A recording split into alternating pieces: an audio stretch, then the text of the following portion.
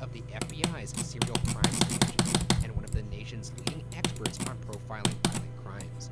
Douglas notes that so much information can be ascertained from the murderer's interactions and time he spent with the body that today the crime would be, quote, very solvable, end quote. The Black Dahlia murder riveted the nation and continues to fascinate citizens today.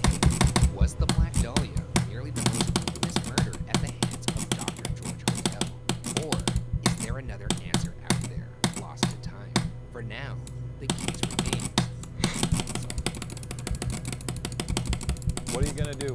Charge George Hodel with 2 counts of murder, according to the DA. Chisel into his gravestone. Murderer. Also a murderer. Yeah, I mean, maybe. I don't know what you do. Part of justice is forcing penance upon the person who did this, right? Sure. There's no justice.